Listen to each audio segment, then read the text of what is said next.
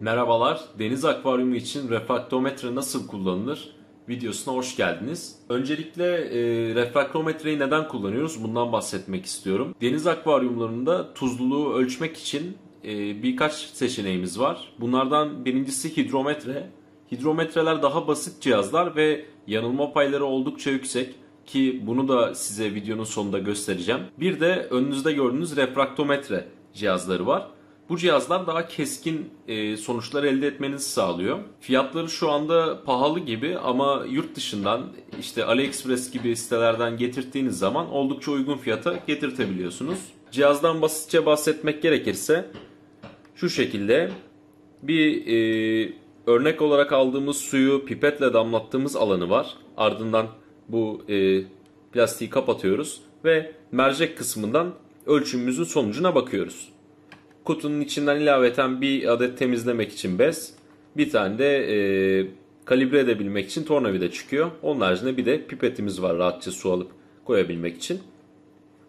Ölçümlerimizi yapıyoruz ve deniz akvaryumunda, özellikle de resif akvaryumunda optimum seviye olan 1025, 1024 gibi değerlere ulaşmaya çalışıyoruz.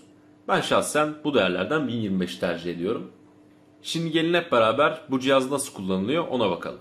Merhabalar, şimdi refraktometre ile nasıl tuzluluk ölçüldüğünü göstermek için size bir düzenek hazırladım. Şöyle gördüğünüz gibi kamerayı ayarlamış durumdayım ölçebilmek için. Çünkü küçük bir mercekten bakılıyor. Şöyle yukarıdan ışık veriyorum. Altına bir doğru açıda tutabilmek için merceğin kapağını yerleştirdim. Şimdi pipetle akvaryumdan su alıp ardından bu düzeneye ekleyeceğim. Şöyle gördüğünüz gibi suyu aldım. Fazlasını bırakayım. Çok lazım değil zaten. 1-2 damla suyu ekliyorum.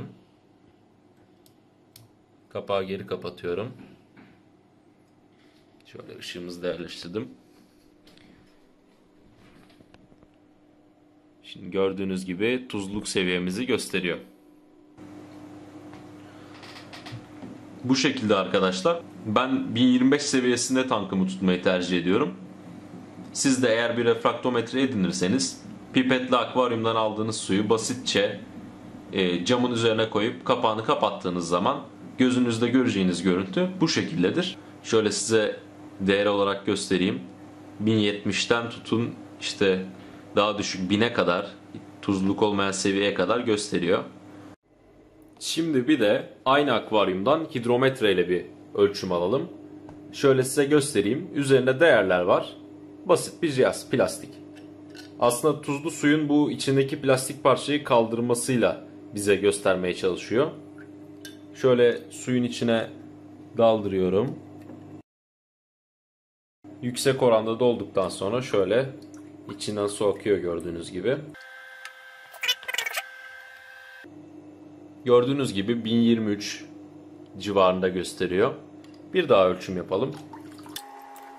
Zaten ölçümden ölçüme tutmayabiliyor bu cihazlarda.